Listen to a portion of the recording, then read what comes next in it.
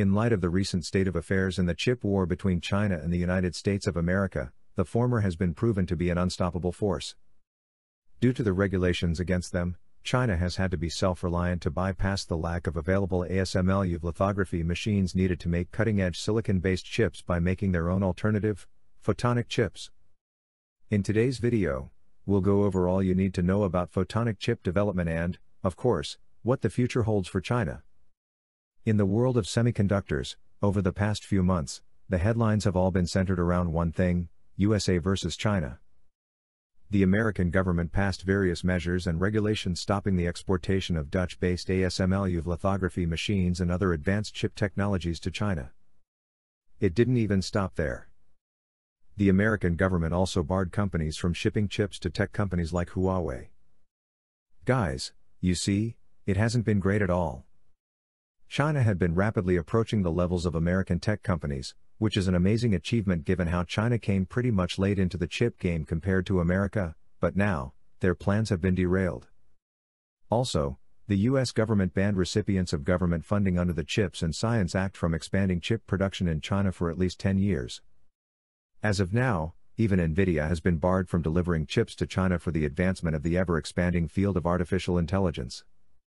However, there is a major misconception. A lot of people seem to think the chip war between the two nations is a recent development that began under the administration of the former President of the United States of America, Donald Trump. But, on the contrary, it started years before that when Xi Jinping, the Chinese president, delivered a stunning speech in 2015, where he proudly declared China was at the forefront of breaking history. Do you also remember what Xi Jinping said about China a while back? About how the East is rising while the West is declining? Statements like these have the American government worried because they know the truth. They know China has been steadily gaining ground on them, at a rapid pace. From the standpoint of the American government, China poses a threat to national security, or at least, so they claim. You see, the reason why they believe the Eastern giant poses a threat to their national security is as thus: if China uses cutting-edge chips as a pillar of their military and defense industry, they may be too dangerous. With that in mind, that's why export regulations were put in place. To prevent entities like China from gaining access to these advanced technologies. But, let's be honest. Have they really succeeded in their quest to stop China from gaining access to advanced tech?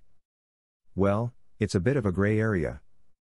In theory, the American government could efficiently serve as gatekeepers in the chain of chip supplies due to the monopoly of extreme ultraviolet lithography machines, or as they are more commonly called, EUVs, from the Dutch-based company, ASML, to prevent China from making cutting-edge chips.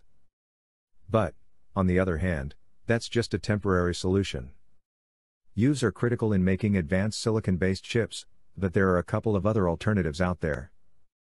There are a couple of novel packaging techniques that have the capacity of delivering similar proportions of transistors as one manufactured through EUVs, but, the drawback though is that it's usually much more expensive. Technologies like deep ultraviolet lithography, commonly called DUVs, can be used as an alternative to EUVs, although, just as we said earlier, it's at a higher cost. But do you know something really interesting? The American government is also trying to stop ASML from selling DUV lithography machines to China. While the rumors are yet to be confirmed, China's dependency on the West was hardly ever obvious. You see, the most sophisticated foundries in the world today are Samsung and TSMC, based in South Korea and Taiwan respectively. But, if you critically look into the blueprints, you'd realize most of the semiconductor equipment used is made by European and American companies. As a matter of fact, even the software used for electronic design automation and the production of semiconductors are virtually all American. In the past, Huawei bridged the gap between China and its Western rivals, but what about chip manufacturing? It's an entirely new and far more difficult game. In particular, the sad thing about the added costs of using alternative technology is that they're really crippling for Chinese companies. The American sanctions almost sent the likes of ZTE to bankruptcy and Huawei on a path of destruction, almost. However, thanks to China's perseverance, there seems to be a light at the end of the tunnel, and of course, we're talking about the prospect of photonic chips. Guys, what the United States of America failed to understand was that stifling China's access to Western technology would rekindle a raging fire for China to become self-sufficient. In China, the plan is simple. Get better by producing our own cutting-edge chip technology or burn. Ever since the ban got implemented, the Chinese government has pumped crazy amounts of money into the home-based semiconductor industry to not only gain their technological independence from the Western world but also, to be on par with them. Huawei in particular has been one of the most sensationally innovative companies for photonic chips. Ever since the chip ban, they've tirelessly strived to search for other options in other fields, leading them to photonic chips that don't even need advanced lithography machines made by the Western world.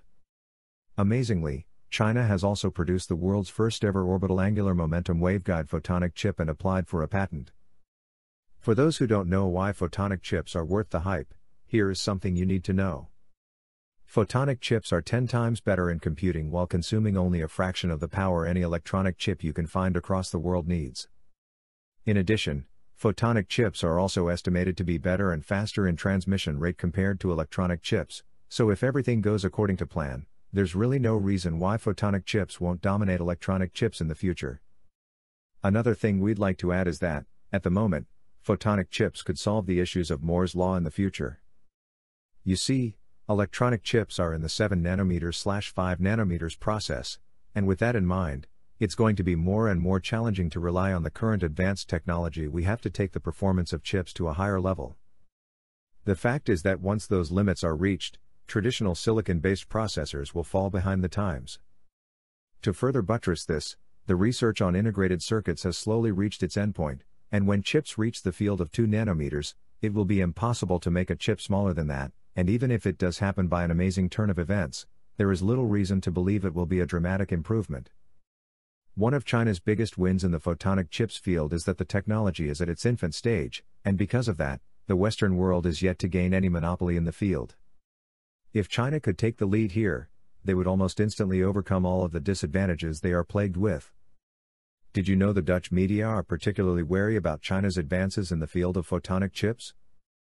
They claim that the bans and export regulations of ASML EUV lithography machines to China would soon be rendered useless, given neither China nor the rest of the world would be so reliant on EUV machines soon. With all that has been said, though, 2023 is going to be a really big year for China.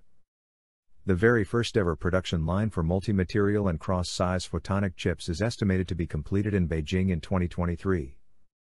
According to Xiong Legong, an independent technology analyst, photonic chips will be the next major direction of chip development due to their stability and low power consumption. Such chips aren't yet being produced on a large scale anywhere in the world, so the new facility will show that China is leading in this technology in the world. Over the years, China has seen the domestic photonic chip market dramatically expand. From 2015 to 2021, there has been a growth from $800 million to $2.08 billion, with an average annual compound growth rate of more than 15%, according to Insight and Info. Interestingly, in 2025, it is expected that the industry in charge of producing photonic chips will have an annual growth of up to 49%. However, one thing that must be stated is that photonic chips are still far from being mainstream at the moment. As things stand, China would have to divide its market into two parts, silicon-based chips on one hand and photonic chips on the other. Once photonic chips are set to take center stage with the world readily accepting and switching to the juicy prospects, it marks the game over for the monopoly of ASML and America. What are your thoughts about the current state of the chip war and China's resilience? Also, is the American government playing a losing game? Let us know in the comments.